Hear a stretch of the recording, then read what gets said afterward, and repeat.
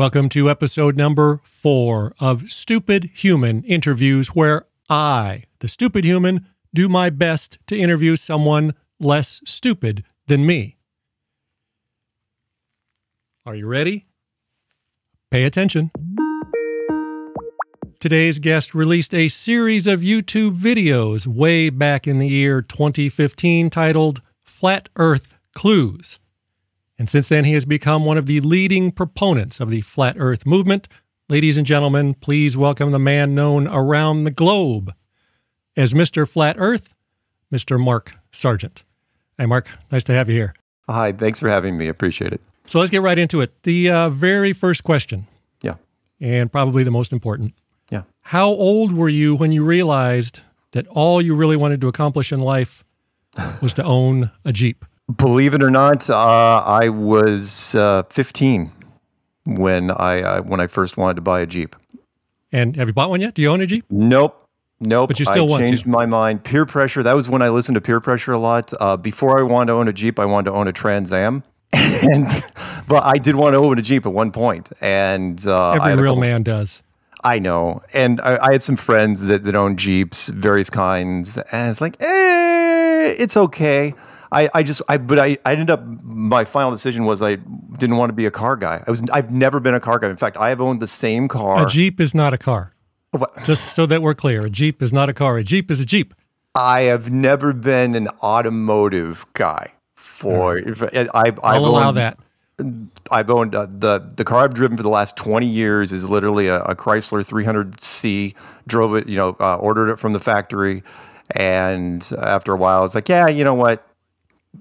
I'm just not that guy. I don't watch Top Gear on a regular basis, even though it's an interesting show. I've just never been that guy. Good question, though. So now for why you're here.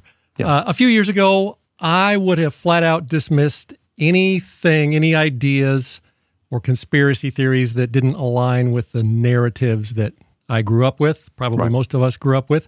Right. But lately, in the last couple of years, I distrust so much of what the government and big corporations and pretty much in the media, I distrust so much that at least now I'm open to listen to even the craziest ideas to see at least if they make sense. Yeah. So give me the elevator pitch as to why you think the Earth is flat, and then we'll get into more details of all the points. But just give me the quick overview. Quick one? Okay. Yeah, the elevator pitch. Why? Tell me why the Earth is flat. The quick one, and it goes into the origin, which is I, like you, I'm older.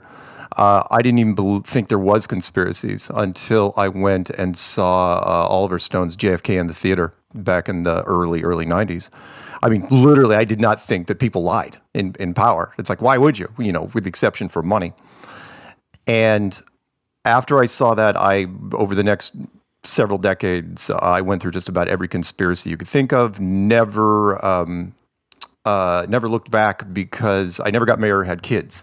So I had tons and tons of free time on my hands, and to the point where I pretty much finished the internet. I thought I have an opinion on every conspiracy you can think of, except for flat Earth. Because then it's like, well, I had an opinion on every conspiracy, but I'm still not going to look at flat Earth because it's dumb. It's retarded, right? Then I thought, okay, well, I'm not getting any younger. Put it on my bucket list. It's like, oh, I'll shut down flat Earth in a weekend. And the weekend turned into weeks, which turned into months, which turned into 9 months. And then eventually I realized I could not prove the globe in a court of law anymore. You think you can. Everybody does. The t-shirt reads, I became a flat earther because I tried to disprove it. And that's when in 2015, I just gave up. It's like I woke up, had that Jerry Maguire moment. I know I'm using some pop culture references, where I woke up and I said, you know what? I give up. I'm going to make a series of videos out there, put them out to the hive mind of the internet, because the hive mind is very smart. They don't miss anything. And say, okay, I can't prove the globe. Tell me where I'm wrong. And the hive mind came back in mass. And they said, all sorts of people were messaging me, and we can talk about that later, and said, yeah, you're not wrong. You're not crazy. Here's why. And apparently I was like one of the first people to actually broach the topic in the modern era. I call it Flat Earth 2.0, where I was like, put all my contact information out there and said, hey, come at me. And they didn't. which was awesome. The response has been fantastic. And that was, as you said, back in 2015, coming up on 10 years. All right. So as someone that is new, such as myself, to the exciting and dynamic world of flat earthery, right? How can I go outside right now and see for myself some of these obvious signs that the Earth is flat? Okay. The real quick ones. This was posed to me by a physicist out of Georgetown through a media company, and they said, "Come up with 5 sciencey things." So real quick. First one would be long distance photography, which is if the curvature of the Earth is 8 inches per mile or 8 inches per mile squared, you should only be able to see so far. Eventually, you're going to be the curve is literally going to turn into a mountain. You know, it's going to get really, really. You know, you will not be able to see. You cannot see on the other side of a hill eventually. And I don't care how much refraction you think you built in. And that we can always see too far. I mean, I didn't tell people. I never came up with it. People immediately, when they started looking into this recently, they just start running down to every body of water you can think of, because water lays flat, and shooting lighthouses and shooting boats off in the distance and shooting. So how far does the science say we should only be able to see? What's the farthest? Like if I go to the ocean and I watch a ship sail away, what's the furthest it's supposed to be able to be seen from? Well, without binoculars, if a 6-foot guy is standing on the shore, if it's 8 inches per mile squared, your vision's pretty limited anyway. Less than 5 miles, right? So at 5 miles, it should, according to the science, which I'm not denying at this point, it should start to go over the curve of the ball, right? Again, I'll give you some quick math, which would be, so if it's 8 inches per mile squared, let's say it's 10 miles. That would be 10 times 10, which is 100, times 8, which is 800 inches, right? So any object that's taller than 800 inches at 10 miles, it should be on the other side of the curve. However, it's not stairs. That math gets really, it starts getting more severe as you go further. So 50 miles, which is 50 times 50 times 8, is almost 1,700 feet. So when you grab, what really changed was HD cameras. More than anything. I mean, 30 years ago, you couldn't go out there with the cameras, just be a pixelated, blurry mess. But now, cheap, $500 off the shelf. You can zoom in on things that you really couldn't zoom in before. You could bring boats back into frame, which were gone. And we've got so many videos out there where the boat's gone, right? And you just crank up the zoom, and it's there. It's now, crystal clear in frame. And it's got to be on a calm day, unfortunately, because we try to stress that to the trolls, because if there's any waves, right, the waves that are closer to you will block a lot more, right? So my finger isn't covering my face, right? But now it is, because it's closer to you. And so it's got to be on a really, really calm day. So really cold days over ice is nice to do as well. But that's what brings most people into flat Earth, is long distance photography, more than anything. All right. And another thing I wanted to mention is that as we sit here talking, I can't fact check anything. So we're going to leave that up to the trolls and the scientists in the comments. Please go. So the second one, really quick, was my favorite, but most people don't. Again, most people are visual, and I don't want to pick on the general public being dumb as a bag of hair, but mob mentality, which is gravity versus the vacuum of space, which is, if you guys know anything about, we're breathing in 20% oxygen and 80% nitrogen, give or take. We'll throw away the trace gases for now because it gets messy. And a vacuum is nothing. Right, there's nothing in there, and it's tough to visualize because it's invisible. You can say, "Oh yeah, that's a vacuum chamber over there," but visually you can't tell any difference, which works out very well for NASA. So if there's a vacuum chamber above you, right, in your second floor of your building, you have a valve, and you pop that valve. It's not like the movies, right? It's not this, oh my God, wind and 2 minutes of air left, get the duct tape type thing. It's instantly, it's violent. You can ask anybody that works in deep sea rigs or submarines and stuff like that. Pressure equalization is no joke. It's awful. And the question is, right, so when you go outside, why is our atmosphere still here? Why hasn't it been just shredded by the infinite vacuum of space, the ultimate vacuum chamber? And the only response is gravity. And it's like, you mean gravity? Because the gas, the nitrogen, the oxygen, it has mass, even though it's very light, right? Right. So that gravity from the Earth pulls it in, keeps it in. Yes, yeah, has to be holding it down, and it's like, well, okay, but that very same gravity can't keep the air in your room from rushing upstairs to a very small, inefficient vacuum chamber. And the argument, it's a circular argument on the science side. It's, well, if it wasn't gravity, we'd be dead. And it's like, well, unless there's another option, like, it's an enclosed system, like you're in a snow globe. They call it air pressure for a reason. And they're going, no, they just keep looping back on themselves. It's like, okay, or whatever. So they're starting at the premise that there is gravity. Instead of saying, what is causing this? They are starting at the assumption that it is gravity. It has to be gravity. Has to be gravity, because if it isn't gravity, there would be no atmosphere. And it's like, well, yeah, that's our point. That's our question to you. And it's like, well, it has to be gravity. It's like, no, it doesn't have to be gravity. So you're saying that they can't prove or have not proven that it's gravity? No. As a matter of fact, gravity, it's one of those little known things in science which they don't talk about. And thank God Neil Tyson has brought it up a few times, which is gravity is just a theory. Gravity is one of those things. Every scientist will eventually tell you. Physicists hate it when I bring it up to them. I say, tell me about gravity, right? And I go, they'll say, okay, gravity is a theory, but it doesn't matter because it's repeatable and we know the symptoms of gravity. I go, okay, so you can tell me what it does. You can't tell me what it is. So it's a theory. It's like, yeah, I dropped something, right? Of course, right? It falls, right? Well, what is it? Well, it's like, well, it's a mysterious molecular force that pulls things to a center of a ball. It's like, okay. So what is it in flat Earth? For me, it's a mysterious molecular force that pulls things straight down. Combine that with electrostatics and density and buoyancy, and it's like, okay, I'm pretty much on the same ground you are. I'm sure we won't get any comments about that. I'm going to get back to that. Why then, in your world, why do they tell everyone that the world is the globe, the Earth is a sphere? Right. What's the point? What are they hiding? Why? Why hide it? Why hide it? And it's a wonderful question. The too simple answer would be power. The answer I came up with is just bad timing, which is we didn't even figure it out. The short version is, if it was a snow globe, we didn't even have, remember, because our civilization has not been advanced for very long, right? Heck, we've only been interesting for the last century, give or take. So if you don't find out that it's flat, because you don't have the tech to figure it out yourself until roughly 1960, do you tell the general population, right, in 1960? And I was mulling that over for a while, and it's like, if I was back then in 1960, let's say I was running some Illuminati group, long table, dark, and everybody's smoking for some reason and talking in low tones like Batman. No, you wouldn't tell them, because the repercussions, men in power don't take chances like that, which is, think of the big three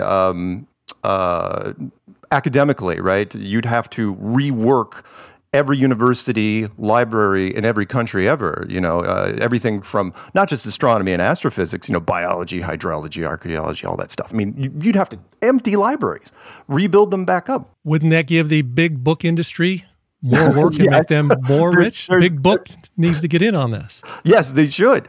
Economically, I mean, come on, the stock markets are so integrated nowadays, anything, twitches them out. So you'd have to shut down, you'd have to suspend trading, not that you shouldn't anyway, suspend trading for months to figure out how that works. But the big thing, unfortunately, is the religious aspect of it, which is you're telling the 5 major religious houses of the world, Buddhism, Hinduism, Judaism, Islam, and Christianity, you're giving them leverage against science, the entire institution of science, simultaneously. And you're saying, oh yeah, by the way, you should probably show some restraint when we give you this. Oh yeah, that's not, science would never be able to recover. The backlash would be huge. Those 3 aspects, just those 3 alone. I'm sorry, if I was in that room, it'd be like, yeah, we're going to hold on to this for as long as possible. And it was easy enough to do. You seal off Antarctica with a treaty for all time, and then you militarize space. What's in Antarctica? Why would they have to seal off Antarctica? Oh yeah, sorry. Here, I could probably... It is closed off from my understanding. Yeah. So Antarctica, here's a little model I'm showing on the screen real quick. So this would be like the glorified snow globe version of it, right? It's a little bigger. The arc isn't as steep as a snow globe. But the only country, or continent, I should say, that doesn't look like normal, all the other continents you pretty much recognize, except for Antarctica. right? Antarctica isn't this snowy continent that looks like Australia, right? It's actually about the same size. It's this massive continent that surrounds the outside, and it's very, very high and holds the water in. And strangely enough, Antarctica is the highest elevation continent in the world. Really strange. Nobody talks about it. The average height of Antarctica is 14,000 feet, which is amazing. I mean, altitude sickness kicks in at 7,000. So Antarctica, what they did was, and again, when I was looking at this thing, part of why I got into this was, it's like, okay, if I had to hide the world from everybody, how would I do it? Well, I mean, it's not something that we, first off, we had nothing to do with the building of this, obviously. The engineering is so far beyond us. But if I had to hide this, one of the first things I would do is I would militarize space, and I would seal off Antarctica. And coincidentally enough, in the same year, in 1959, NASA was founded in 1958. And then the Van Allen radiation belts were announced in 1959. It says, oh yeah, nobody should ever go up there. Super, super deadly. No one should ever go. And then Kennedy screws that whole thing up. And then in the same year, in 1959, they created the Antarctic Treaty. And the Antarctic Treaty, the only unbroken treaty in the history of the world, says that no corporation or country can set up shop in Antarctica for private purposes ever. And it's not even up for renewal until 2041. And you can imagine, you put a treaty like that in 1959, it's like, oh yeah, 80 years in the future, we'll discuss it. And for me, that was the biggest red flag. For me, it wasn't long distance photography or gravity versus vacuum. It was that, which was, okay, you're telling every country, and remember, this was after World War II, when there's countries rebuilding, and they needed the resources, right? And Admiral Byrd had already been down there and said, oh yeah, the whole place is made out of money. What resources, I interrupted you, what resources are in Antarctica? There's a wonderful, I think it was from CBS, there was a show back in the day, 60 minutes of its day, called the Longines Chronoscope. Longines was a watch company back in the day. And they would bring on people. I mean, Admiral Byrd in the mid-50s was, a big celebrity because he was an explorer. They were still exploring stuff. And he goes on television, and you can find the clip. It's out there. Find it in 2 seconds. And he says the whole place. He goes, oh yeah, there's an entire mountain range made out of coal, and there's oil and gas, and there's minerals, and there's uranium. And of course, he stopped himself. And he goes, I probably shouldn't told you guys that. It's like, oh, that's beautiful, man. You're just doing really well. And he was actually worried that there'd be these massive conflicts down there fighting over the resources of Antarctica. And this was right before he went on he turned out to be his last mission, which was Operation Deep Freeze in 55-56. Not to be confused with Operation High Jump, which is a whole other thing. And which was right after World War II. And Operation Deep Freeze, when he got back from that, immediately, for no apparent reason, they started building the Antarctic Treaty, which it took a few years to ratify it. And then in 1959, it says, oh yeah, we're locking this place down. And that was brilliant, which was because and under the guise of environmental, it's the only piece of real estate, by the way, in the world that's not owned by anyone. And the permit process to go through, if you want to do independent exploration down there, the permit process is ridiculously huge. You have to get multiple countries' permission. The fees are non-refundable, ranging from high six figures to low seven figures, depending on what you're going to do. And it just screams go away. But so nobody goes down there. And yes, by the way, yes, you could spend $15,000 and go down there and have pictures taken on the coastline with penguins. That's about as far as you're going to go. What would happen if somebody were to go there and go past the coast with the penguins and climb out to the edge? Eventually, you're saying that there's an edge around the outside. Right. So what if they climbed out to that edge? What would they find? Well, first off, you're not going to be able to do it. The edge would be the white area on this from the coastline to the edge of the white area is several thousand miles at least. In fact, the white area that we put on our things is probably less than what it is in reality, because it's going to be thicker. And the reason why I say that is because Admiral Byrd, the youngest admiral in the United States Navy and their top research guy, he was flying down there for 30 years. He was the first guy to fly to the North Pole, and I think it was 1926. And in 1927, for whatever reason, they sent him out to Antarctica, and he flew around there for 30 years before they finally freaked out. And I think what happened was, I think somebody had the old maps, the ancient maps, and probably said, oh, it's like, didn't believe it. It's like, it can't actually be that, right? And then for 30 years, Admiral Byrd's looking for it, through the United States Navy. And then he finds it, right? He finds some indication that's like, oh, wow, there could be a barrier out there. And then they pull everything back. And it's like, okay, well, let's. So the average person, no. And again, the only people that are down there are military and military scientists. So, and they know where you are. And nowadays, there's no way you could, even if you wanted to. I mean, yeah, you could have your buddy, a super rich billionaire, which did find out anyway. You'd never be able to do it in secret. You'd have to bypass GPS, because GPS is the United States military, and just head off into the snow, right? And, so then, all right. So if we can't get there, what does your theory say is there?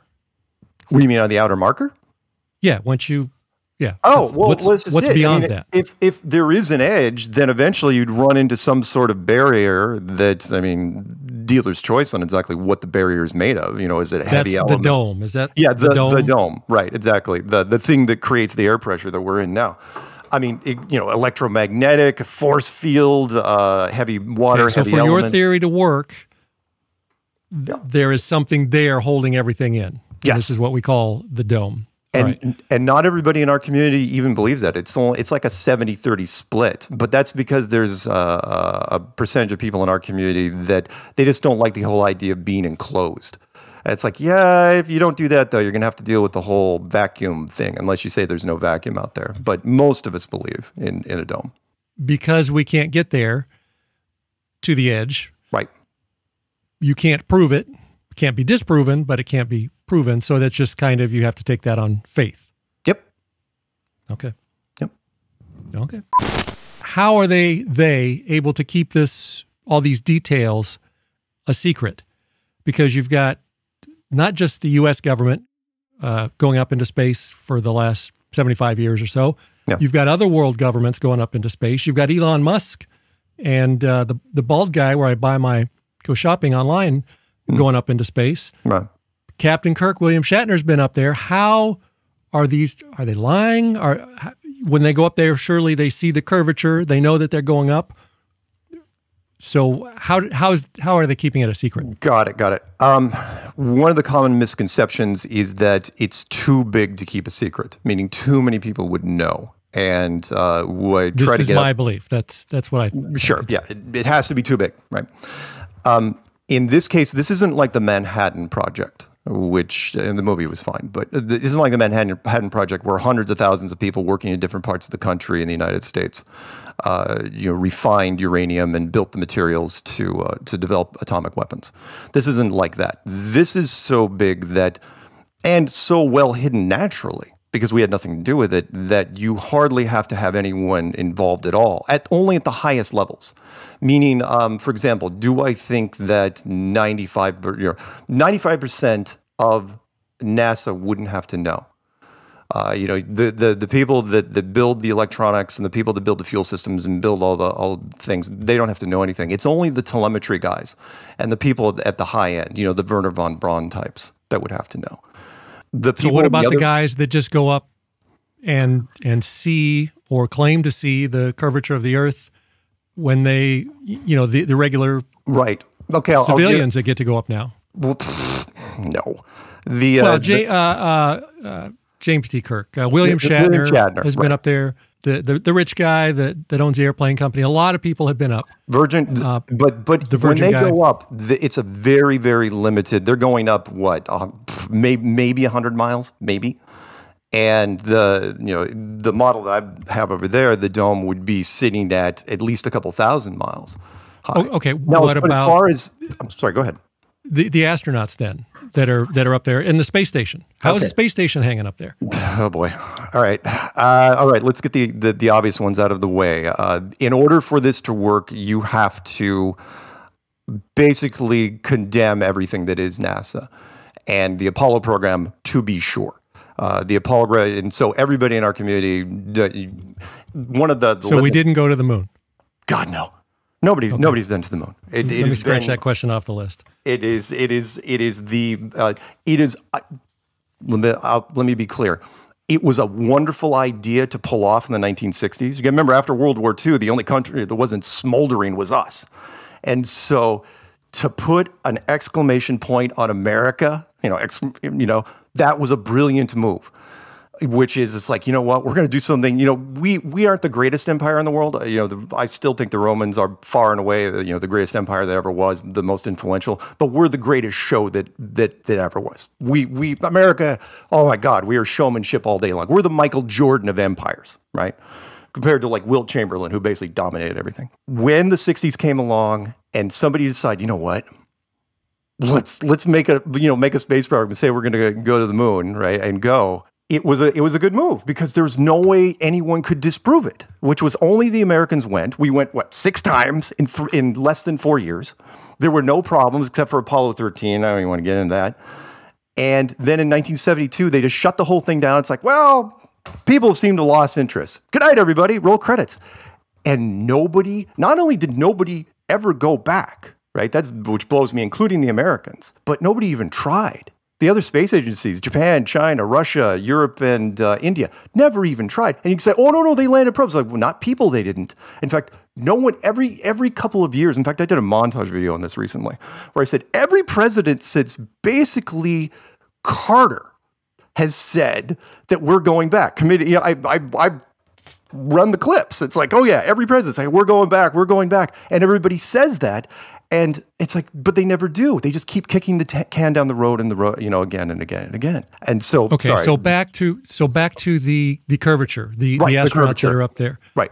What are they seeing? The astronaut. Well, first off, all the astronauts are lying through their freaking teeth because they're soldiers. I had a chance to talk to Terry Virts, one of our astronauts, and one of the commentators was saying, are you calling Terry Virts a liar? I go, no, he's not a lawyer. He's a soldier. He's a full bird colonel in the United States military. These guys aren't cadets. These are all ranking officers. There was a lieutenant general, I think, was one of the highest. You don't get to be a full bird colonel unless you know how to follow orders and keep your mouth shut when they tell you to. It's completely different. They're under different rules than us. With us, there's civil suits. With them, it's treason. And treason, as you know, that's not something you want to be tied to, right? They lock you in a room and throw away the room. So all the astronauts, so they're lying. Yes. I can accept that one. What about the commercial astronauts, the SpaceX astronauts that just went up? Yep. All those guys, every one of them. They're not military. Well, they don't have to be military, but at the same time, they're not going to the moon. And most of them aren't going to the space station. But it doesn't really matter. They still have to sign the waivers that say you only get to. Well, I'll give you a great example. One of the most heavily viewed space things was the Red Bull jump. Great one, right? When Red Bull was on my list. World record, right? And the guy swears up and down. It's like, oh, I saw the curvature, blah, blah, blah, of course. And I actually remember there was a producer I talked to, and because, they show the thumbnail. It's this severe curvature, right? And it's like, with what? You can see the landmass down below. It's like, okay, so the Earth is only about 100 miles wide, right? And I've talked to different people. I said, why do you keep running that picture of the severe curvature? You know full well it's not curved at that height. And they say, yeah, but it's a good image. The Mark Twain line, and let me get into the Neil Tyson real quick, but the Mark Twain line applies all the time, which is never let the truth get in the way of a good story. I agree most of the time, but Neil Tyson came out on stage, and he was actually, thank God for him sometimes, he came out on stage in front of this university, and he was criticizing the Red Bull jump. He's going, the whole curvature of the Earth, he goes, at that height, you don't see the curvature, right? He's basically saying you don't see the curvature up until you get into 3 figures, over 100 miles. And he goes, so he was basically saying that the Red Bull was just doing it for clicks and for hype, and there was no curvature. So that are you saying that they faked the curvature, or they were just using a GoPro with a really wide lens? They were using a GoPro lens, and they told the Felix Baumgartner, the guy that jumped, it's like, you say that you saw the curvature of the Earth. Add in, it's not just them. There's also people that want to see the curvature. Wow, sorry. Some people, it's the 5 lights, 4 lights thing. What's the thing where you want to see something Fair, not Fahrenheit 451. I think it was 1984, where, because I've had people say, many people, I mean, over 1,000 people have told me, it's like, oh no, I see the curvature from the airplane. I go, really? I go, take a picture of it with your camera. I go, put it on a laptop when you get home. Tell me the curvature is still there. And if it is, send it to me. I want to see it. Nobody sends anything because so you've got to be a certain height to be able to actually see it, which very few people are ever able to do. Right. And you're saying that those people that actually have gotten up to that height are just either they're lying, following orders, or lying, or they're told, it's like, hey, you see the curve? It's like, yeah, I see the curvature. They don't. I mean, hell, I've had people say they've seen it from mountaintops, from balloons. Again, swear. I mean, they'd probably pass a lie detector test. It's like, yeah, sure, fine. Tell me where it is. I mean, we've been filming this stuff now for 9+ years. Curvature's not there. I'm sure someone's going to leave a comment and say that they've seen it. And to that point, I will send you a link right after. You can send it to them. There's a wonderful, we call it the Black Swan, which is, there was a guy one of our guys that went down to the beach off of Santa Barbara, California. And he shot 2 oil rigs off in the distance, right? One at 6 miles, one at 10 miles, perfectly calm day. And it was live video, wasn't Photoshop. And he's spinning around. He wanted to, it's like, oh, here it is on Google Maps, blah, blah, blah. That wasn't the interesting part. It's like 6 miles and 10 miles, right? And especially 10 miles, you're going to have at least 800 inches of curvature. Part of that rig's going to be blocked. And he had one right in front of the other, right? Not only were both those rigs not blocked, but there was a horizon line way in the distance. So the question is, why was there a horizon line there? Because of course, if you believe in the curvature of the Earth, the horizon, the artificial horizon, is going to be in front of them. It's going to cut off both those oil rigs. You can't resolve both of them. And the heavy science guys were so ticked by it. They were, I had one guy come at me and say, no. The horizon wasn't in front of the rigs or behind the rigs. The real horizon's invisible. And that's complete illusion what you're seeing there. It's like, okay, well, you can tell me that, but the general public's not going to buy it because I got the video. What do you got? You can't just say, oh, it's the real horizon's invisible. Okay, where is it? He couldn't say. All right, so we've got, in flat earth theory, gravity is not a thing. Right. Right? Okay. So we know that we've got satellites up there. I use Starlink, or I will be soon. Television satellites. Right. Space station that we mentioned earlier. Right. So are they not there, or if they are actually there, how are they staying up there, or are they just not there? They are there. And I've seen it myself back in the day when I lived in Colorado for 20 years, somebody got me into night vision binoculars. And so I was watching the sky all the time. And there are way more satellites up there than you think. And there's a lot of stuff there that isn't us, but that's a whole other topic for another time. However, most people don't know this, and you can look it up. This is not confidential, secret information. The biggest consumer of helium in the world is NASA. And they launch whatever you want to call it, observational balloons, weather balloons, communication balloons, satellites, on satellites all the time, every day, all the time. And because they can do it pennies on the dollar. They don't have to. Most of the satellites people talk about, they're suspended. It's not like the weather balloons where it goes up to a certain altitude, because weather balloons, get taut and then explode and then the whole thing falls and you collect wood. They can keep these balloons up there for a long time. And so that's what they do for pennies on the dollar. And so yes, but also to your point, satellites only do so much. And we've got some wonderful things I could also send you, which is 90-something% of communications are still a combination of the old school undersea cables, which were converted to fiber optics, years ago, which we ran years ago between everything, and cell towers. What about Starlink? What about Elon Musk's Starlink? Oh boy, I could spend. We don't have the time, but I could spend so much time on Starlink. Starlink. Are they real? Is Starlink? Are those satellites really there? I don't know what Starlink is exactly, but what I have talked to way too many people that say that Starlink is at very least a bad product and compensates more with cell towers than anything else. And whatever's up there flying in those lines, I don't know. I don't know what it is. But given Elon's track record, let's put it this way: from our standpoint. And I know some people, even in my community, they say, "Oh, Elon's a hero. He could be the guy. He tells the truth, and tries to call out the New World Order." It's like, yeah, but he's the front man for a fake space company. So because it's fake. Yeah, because space is fake. So he's Well, so now you are making an assumption, just like the gravity guys were making an assumption that gravity exists. You're just assuming space is fake, so SpaceX can't. No. exist. No, I'm assuming space is fake because the spacesuit can't work, which we hadn't really gotten into. Real quick, the pressure thing, the whole gravity versus the vacuum of space. Pressure needs a container. That's why when you go down to the store to pick up a thing of propane, you can't just order a bag of propane or even a plastic thing of propane. It's metal containers, right?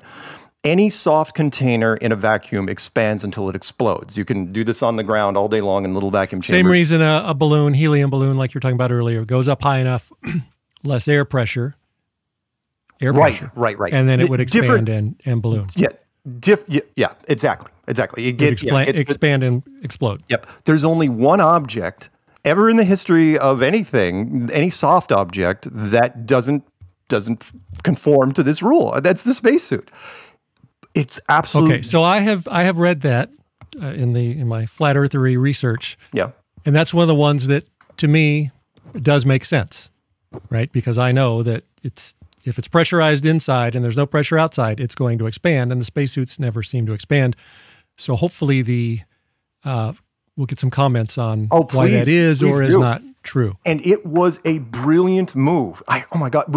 All you have to do is do a little research on the early spacesuits because they knew this, right? Which was, remember, I think real engineers actually tried to figure out the problems. And the early spacesuits looked like B movies, which were plastic and metal, and they were horribly bulky and they were heavy. And it's like, you can't ask a guy to climb a ladder with this thing. It's horrible, right? And then somebody, whoever thought of it, good to you, whoever you are, said, you know what, let's just make it a soft suit.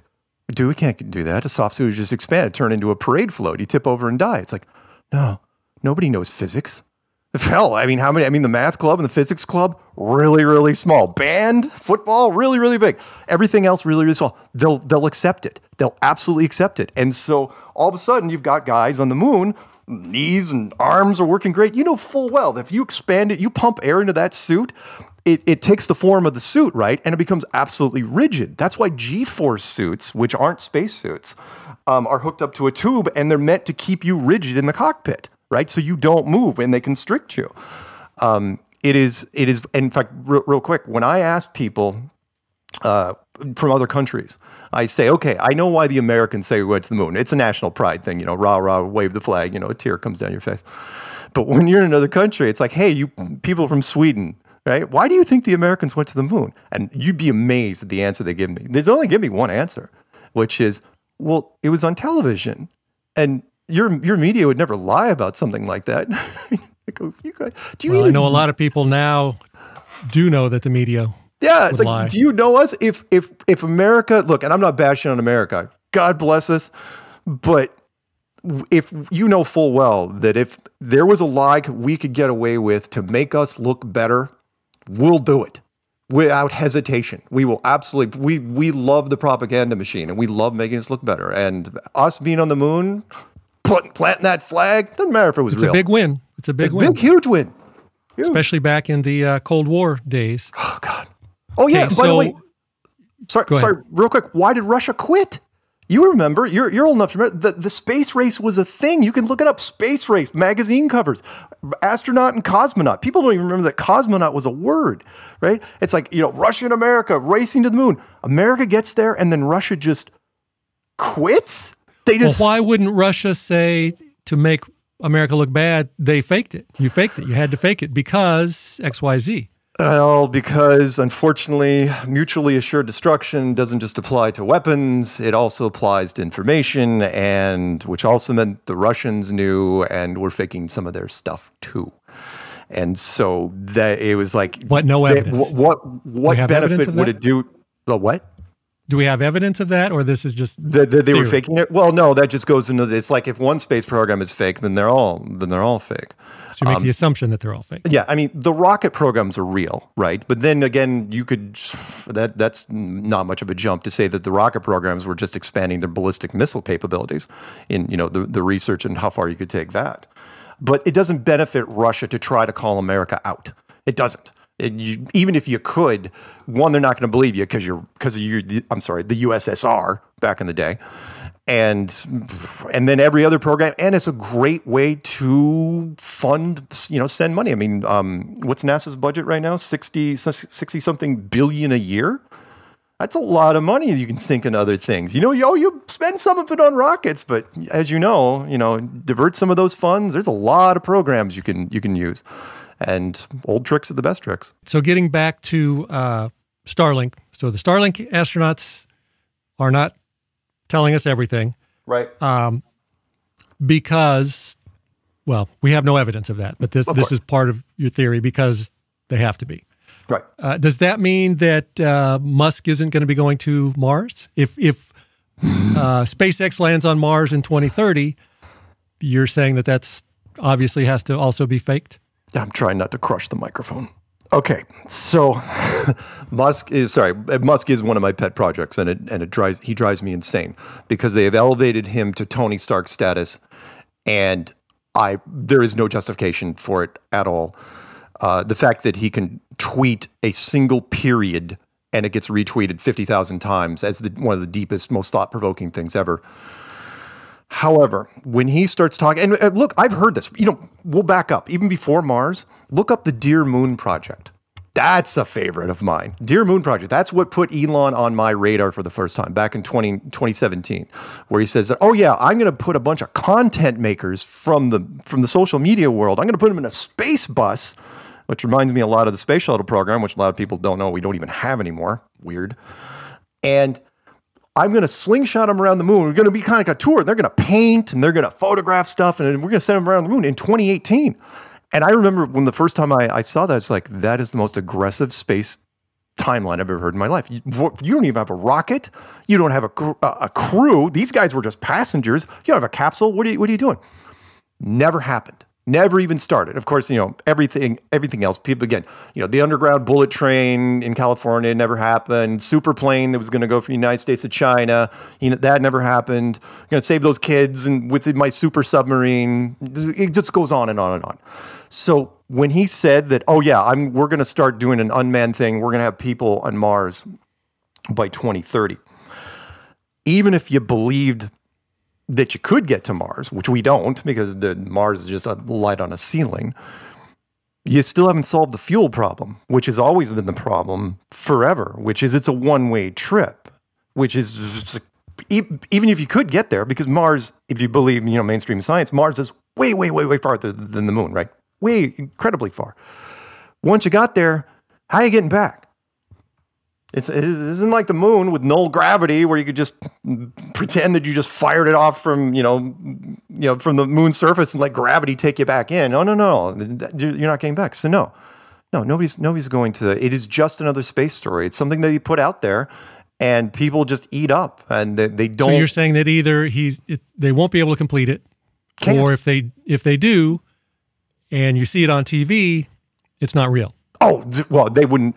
There's certain things now where it's sort of the same reason why nobody's even tried to go back to the moon since 1972, which is the ability for the common people to microscope an event is so hyper focused that it was a joke I've told over the years, which is if somebody backed a dump truck, if the CIA came to me and said, oh, here's a dump truck full of money. Can you help us fake the next moon mission? A manned moon mission. I'd go, get the truck out of here. I don't want anything to do with it because you can't fake it nowadays. The general population is too good. I mean, come on. Even just mainstream media, movie like moviemistakes.com and all the things. If a coffee cup moves in a movie from here to there and the character doesn't do it, someone's going to find it. That's all you need. So faking the moon mission now would be so problematic, they'd be scared to death. It's why we didn't have a second blue marble shot for 43 years. by the way. Which, the first blue marble shot was in 1972, Apollo 17 on the way back. Famous blue marble shot. You'd recognize it if you pulled it up in 2 seconds. The second one wasn't taken until 2015, which coincidentally was when we fired up. It's like, why? 43 years? That's forever in the tech world. And so your prediction is Musk is going to give up like some of the other projects. It's just not going to happen. No different than Dear Moon. I mean, Dear Moon took 7 years before they finally canceled it. They canceled it this year, and it was just so quiet. The contract ran out. And then all those social media guys that you got really hyped up in 2017, I'm going to go to the moon, never did anything.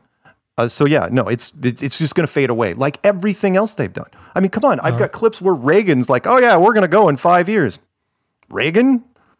That was a while back. A minute ago, you said that Mars wasn't there, or it was just a light on the sky ceiling. Yep. Light in the sky. Yep. So does that mean, so there's no outer space? I think you kind of alluded to that earlier. Yeah, it is no different than, and I don't know, I mean, you look like the type of guy who'd probably been to a planetarium once or twice. But your average person doesn't, because it's just a lost thing. Planetariums, for those of you who don't know, is a building like a mini coliseum, and you sit on your back, and they turn off the lights, and they project the moon and the stars and the ceiling, and all the constellations. And I've told people, I go, okay, you go to one of those planetariums, and look, there's Jupiter, right? Hey, get a pair of binoculars out. Can you see the moons of Jupiter? Yeah, I can. Can you land on it? No, why not? Well, because it's just light on ceiling. And I say, when you walk outside, who's to say that you're just not in a much, much bigger planetarium? That's so no evidence of that. You can't give me evidence of that, but that's your theory. Yes. Yes, absolutely. Okay. Yeah. So if there is no outer space, right, Mr. Know-It-All, where do the UFOs come from? Okay. Or is that a whole nother video? No, it's not. No, it's not. I'll give you the short version, which is, because remember, I was a UFO guy. Huge UFO guy. I didn't know that. Oh, big. Oh, no. When I was in Colorado, when I said I was looking up in the sky with night vision, it wasn't to watch satellites. It was to watch everything else that was flying around there, which, again, one of those dumb things you don't think about, which is most of the UFOs that are flying up there, you don't see. Why? Because they work fine when they turn their headlights off, just like cars. If they don't want to be seen, they just turn their lights off. And it was a Spielberg joke at one point in Close Encounters, but I don't want to get into that, which is, so do I think there's things flying around there that aren't us? Yes, absolutely, 100% all day long. My favorite UFO sighting, you guys can look it up on Wiki, is the 1561 Nuremberg event. Absolutely blows my mind that most people don't know that. Where two flying aircraft carriers went over Nuremberg, Germany on a cloudless day and just hammered each other for an hour. But there was no reference point because it was 1561, so people thought it was at a religious event. And they sketched the whole thing because it was pre-photography. So it was brilliant. I believe there are things that are flying around there, but I have now had to adjust that to be like, okay, well, I mean, I didn't think they were from Mars or Venus anyway, right? But they're not from bodies that are further away. They're really either much, much closer or they're with us, meaning they're either in other versions of this that could be outside, or they're stuck in here with us, perhaps subterranean. Maybe they're living on Antarctica.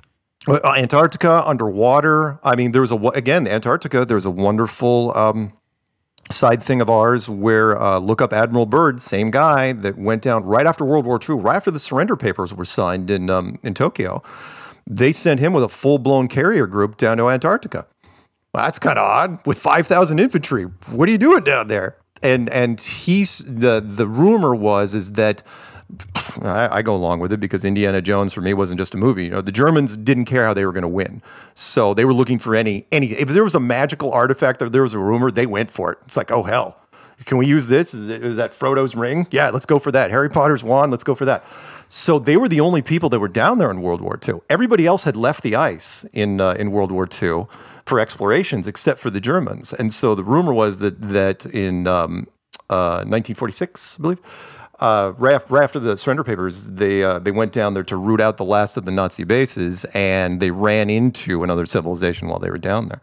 So why not? I don't hate that story. So the Mars isn't there. What about the moon? Is the moon there? And if it is there, is it flat also? No, that is a point of debate in our community because we can't even prove it's three-dimensional. that's actually three-dimensional. It looks three-dimensional, of course. At the very least, it's way, way smaller than what they say. It's not 2,000 miles wide. It's tiny by comparison. It's probably less than 100 miles wide, maybe even 70 or 50. And funny enough, and it's a nightlight, and it's self-illuminated like the sun. So the sun would be basically a giant light bulb, and the moon would be a giant nightlight. And the moon doesn't get its reflective qualities from the sun. It's self-illuminated. Okay, so then when I see a lunar eclipse, which I can see for myself when it happens. Yep. What is that, and why is that shadow that I'm seeing, a curved shadow, being cast supposedly from the sun? The Earth is the creating the shadow on the moon, and it's curved. Why is that? No different than how we do it in a planetarium. We can do waxing and waning crescents in a planetarium all day long, and all we're doing is we're shading the moon itself. And I know it's going to be tough for some of your listeners, but you could do the same thing with the sun. It's the only thing we don't put in a planetarium yet because we don't have the light source behind, the energy behind the pixel to pull that off. But it was somebody messaged me back in 2017. He passed away now. But he was there for the eclipse. I was there for the eclipse too, but he was in a different part of the country. And he messaged me almost immediately. He goes, "Mark, there's nothing eclipsing the sun for the solar eclipse." And I go, "I don't get it." He goes, "No, there's nothing going in front of it. He goes, it's like the sun is eclipsing itself, like it's shading itself." And it dawned on me. It's like, oh yeah, like you would do for the moon in a planetarium. We just don't think of it. It was like, why wouldn't you use the same technique for the sun? So I don't remember what the original question was. Explaining how an eclipse works. A lunar eclipse or a solar eclipse. Everything in the sky is just lights on a ceiling. The sky, for me anyway, is a giant, heavily ornamental clock that predates language. That's all it is. Signs and wonders. I'm a religious guy. So who built all this stuff? Who is this from God? Is this from some other civilization? Is it what? Why is all this there? Yeah, you can only go down two paths with that, which is we'll go down you go down the contact path, Jodie Foster movie, where it's an older civilization that's much more powerful than ourselves with engineering techniques that are way beyond us right now. Or it's the divine, but really, and I'm not trying to step on religious toes here. At that point, you're splitting hairs, aren't you? Because one man's advanced civilization is another man's deity. What would be the difference? If a giant golden spaceship lands in the middle of France right now, you're going to have two groups of people. You're going to have the nerds that are going to come out there and say, "Oh, wow, they do look like Avatar." And you're going to have the other people that be like, "We must worship the blue beings, start building churches immediately." And that's how humanity works. So I could go either way. At the very least, though, whoever built this is one step closer to having God's phone number than we are. So, but your theory doesn't address that part as to where it all came from. That's not part of flat Earth theory. Most of the time, it's not, because who built the world? I address it only. I'm cautious when I address it because, again, 5 religions, and there's a lot of people with different religious beliefs. Do I believe that God built this? Yes, I do. There's a lot of very clever designs, design parts of it that when I was looking at this and staring at it, it's like, how would I do this? If I, could. One of my qualifications of conspiracies is, and I consider myself a fairly clever problem solver, if given enough time, which is, could I improve on it, or would I do anything different?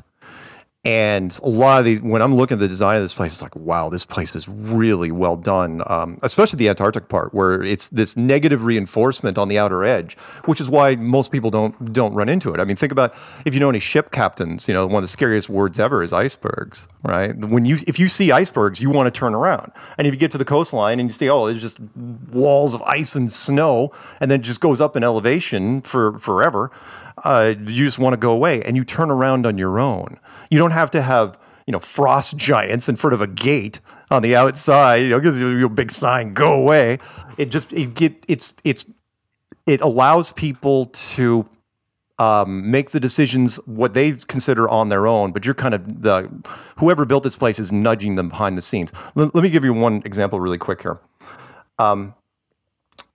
Human beings are very unique in that, so like you could take a 1,000-acre wildlife preserve, put any animal in it that you want, right? And they won't care. Right, it's like buffalo, right? It's like buffalo at a wildlife preserve. You can have grass and water. It's like, and there's a fence, right? Eventually, they'll get to the fence. The buffalo won't care. They'll just turn around because they've got plenty of room to do whatever. You put 20 people on that same preserve. You know all they're going to care about? They don't care about the grass and water. They care about the fence. They're going to stare at the fence. It's like, why is the fence there? Who's on the other side? Who made the fence? Did we anger the fence gods? Maybe we should sacrifice something to the fence. Hey, get some of those buffalo, right? That's all they would care about. So how do you solve that? You remove the fence. You tell people there is no fence. In fact, there never has been a fence. It's just this globe. You're an ant on an apple. You can go round and round and round all day long. You're never going to find the fence. And then when the powers that be, the government or whoever, the secret people, find it, why would you tell the public? Information is power. You don't tell. In fact, I tell people, it's like, look, yes, I'm doing this stuff on social media now, but would I have told people in 1960? Hell no, I wouldn't have told them. I mean, you saw what happened with Roswell in 1947. The newspapers and the radios freaking out. People didn't know what to do. Of course the government was going to roll that one back. Are you planning to build your own rocket ship and crash it into the ground while everybody watches? Oh, you mean like Mad Mike? Just like Mad Mike, he got a lot of attention. Yeah, Mad Mike Hughes. Okay. What was that about? Mad Mike. Okay. Mad Mike, I don't want to talk ill of him, but he was an aging stuntman who always wanted to be like Evel Knievel. He just came along too late. In fact, Evel Knievel inspired Mad Mike. And to the point where he really was stuck on the whole Snake River Evel Knievel jump, and he built his own steam-powered rockets, which were never going to go up very high. But he had a hard time getting funding for stuff. And so he came to us and asked for funding. And we said, okay, we'll help you finish your rocket. It didn't cost that much. You said he came to us. Do you have an organization, or who did he come to? Well, yeah, no, I mean, it's not like we have a council or anything. It's really, really loose, which works out because if any cell gets knocked out, others pick up the slack in whatever communities. He went to, I think it was one of our New Mexico groups, because he was out of Southern California. And he said, help me finish the rocket. The rocket was not high tech, right? It was very, very rudimentary. I mean, it was a 70s style rocket, steam powered. And we said, yeah, sure, we'd be happy to. But in exchange, like anything, here, put a giant flat Earth sticker on the side of your rocket. And go figure, the media that more or less ignored him up to that point. Stuntman, fine, dime a dozen. Stuntman, flat Earth rocket guy, oh, that's gold. I mean, he got on television shows. He signed a 6-year contract for was it the Sci-Fi Network, Science Network. Ironically enough, because they wanted to, do sort of here's this crazy guy alternative thinking thing. And they helped him build his newer rockets. And unfortunately, in season 1, episode 1, which of course never aired, the parachute, if you guys don't know what those rockets do, they go up to a certain height and then a chute comes out of the back and then it floats nose down until he gets to the point. The chute fell off from the pad. It's like fell off like 100 feet up and then landed. It's like, and he didn't know it, of course, thank God. And so I'm sure his last moments were not as terrifying as if he saw the thing go off immediately. But everybody else is like, oh no, right? And so this isn't going to end well. It's not going to end well. And ironically enough, he was supposed to be in the Netflix documentary, the Behind the Curve. And the producers, for that very reason, said that we couldn't, because we couldn't bring him in case something went wrong. And they were right to do so, because shortly after that movie aired and did stuff, he wasn't part of it, and then it crashed. And in fact, even the media didn't cover it that much, which was interesting. They covered it all the way up to that point, but when it crashed, it didn't get a lot of traction. But he wasn't. he wasn't a diehard. I mean, he couldn't rattle off a lot of the stuff that I'm rattling off here. He was in it for, when he went on Tosh 2.0, Tosh called him out. He goes, "You're in it for the chicks, aren't you? And the money." And then it's like, yeah, he was. Of course. Yeah, he was. I get it. Always wanting to impress the chicks. Yeah, stuntmen are like that. Now, you're a YouTuber, and I'm guessing that you, like me, gets a lot of hate comments, as well as the experts that are taking time off of their break at Arby's to explain why you're wrong. Right. So how do you deal with the experts and the trolls and the morons in the comments? Most of the time, most of the time I don't read a lot of the comments because I've seen them. You read them in the beginning, but years later, it's like, I've seen it. I kind of treat them like robots or NPCs, which I believe in anyway. But most of the time, I can't really get on them because I know people in our community that started off as trolls. I mean, David Weiss, one of my favorite guys in Flat Earth, he does a lot of the heavy lifting with his interviews and presentations. He used to ban people, right, from his chat rooms. And it's like lifetime ban. If they even brought up Flat Earth, it's like, hey, have you looked into Flat Earth? Ban for life. Ban for life. That was his favorite thing. Oh, yeah, ban hammer. Ban hammer. Ban hammer. Just crushed people all day long. And then eventually, there's something, I think it's called eighth man syndrome, which is if you hear something, a topic, even if you don't want to hear it, from enough people, random people, unsolicited, eventually, kind of like a movie. It's like, hey, did you watch such and eventually be like, maybe I should see it. Are all these random people, can they be wrong? And so one of his good friends reached out to him, in private. And it's like, hey, have you looked into this? Right?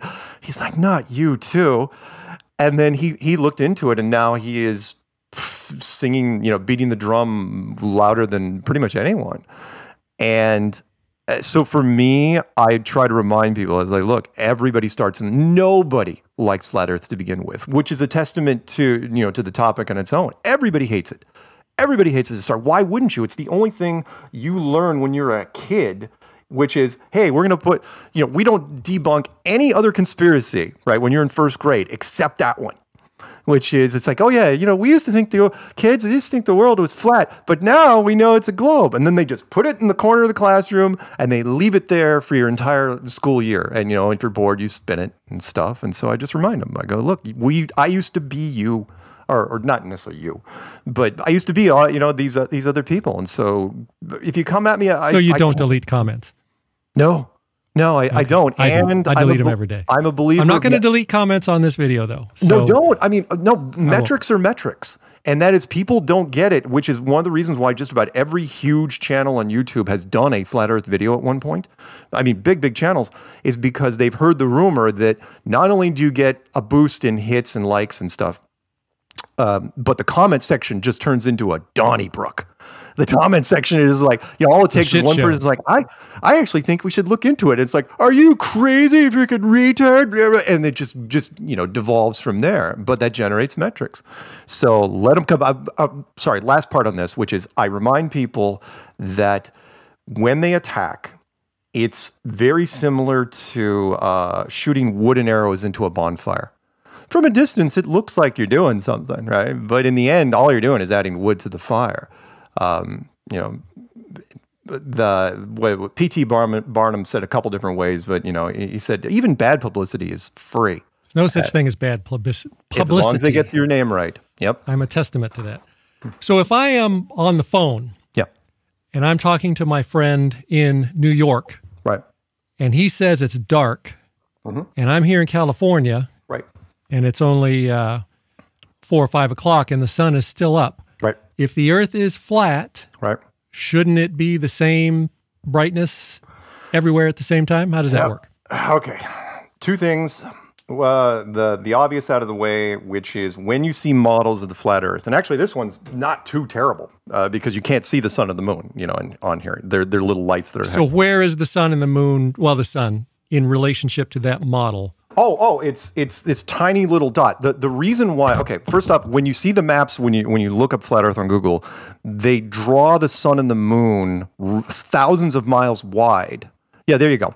Thousands of miles wide, because if they didn't, you wouldn't be able to see it on the map. So for artistic purposes, you got to put the sun and the moon above it. However, the sun and the moon are so tiny by comparison that you would barely be able to see them at all. So let's just round down to like 50 miles wide. If it's 50 miles wide on that map behind you, it's a speck. It's a pixel. It's barely even a pixel, a quarter of a pixel.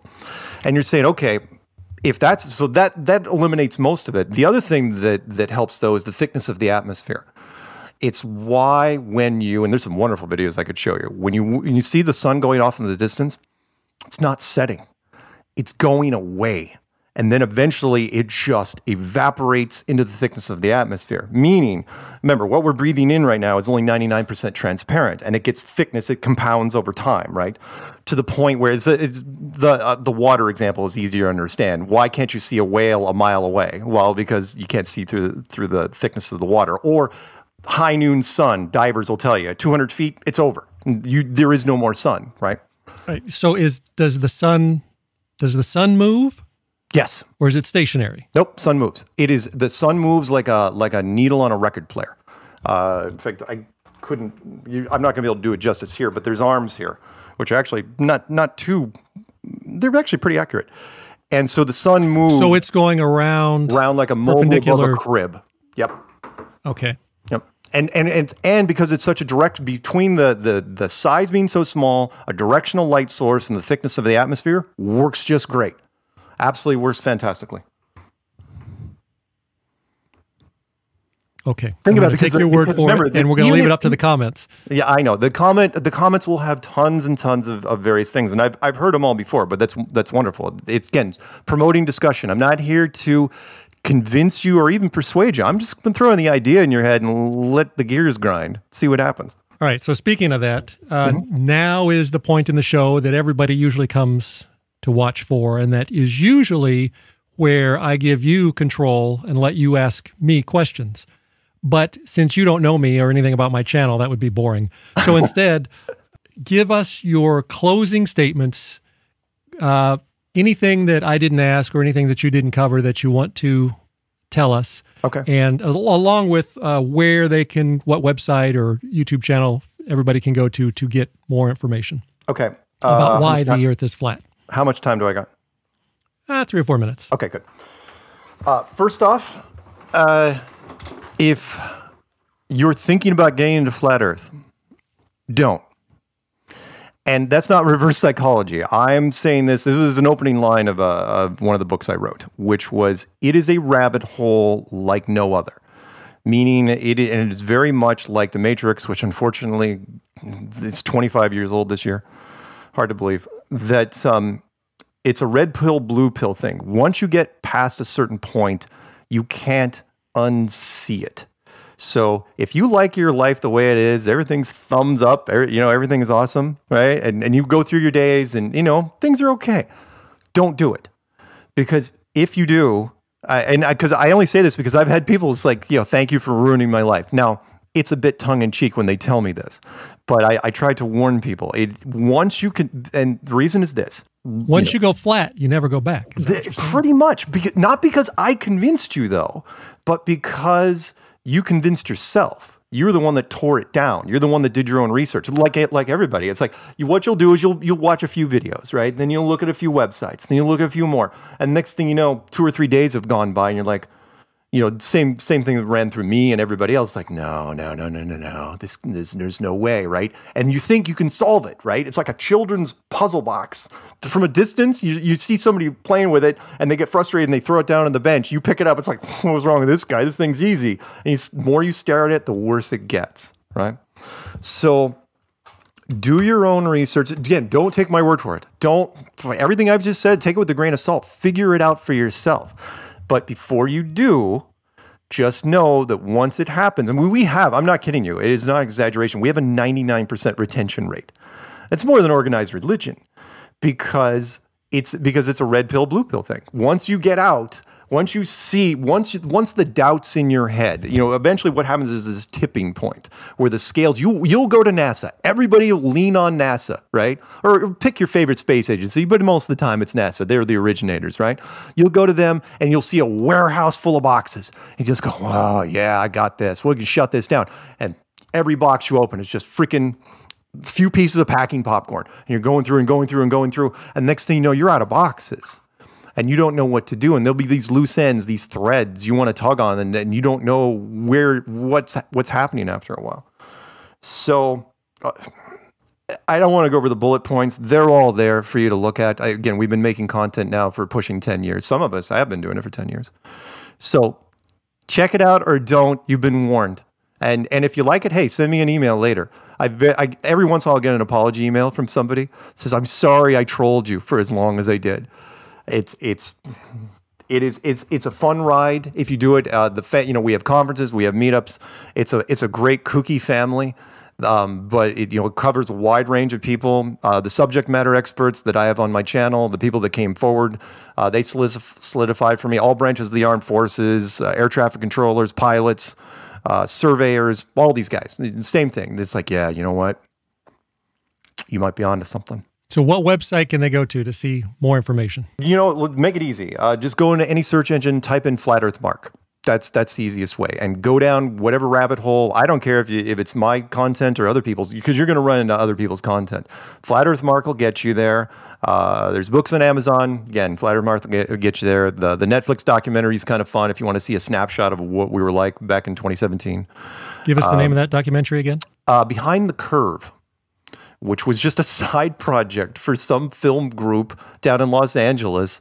And they had no faith in it. They hated us. And all of a sudden, next thing you know, they're getting into every freaking film festival they applied to. And then Netflix buys it. And then Amazon picks it up. And everybody picks it up. And it was awesome. There's an app out there that I had nothing to do with called the Flat Earth Sun, Moon, and Zodiac Clock app. That's kind of fun. There's people everywhere. So check it out. It's fun. Have a good time with it. Great. There you go. All right, Mark. Thank you so much for joining me today. Thank you. It was a pleasure.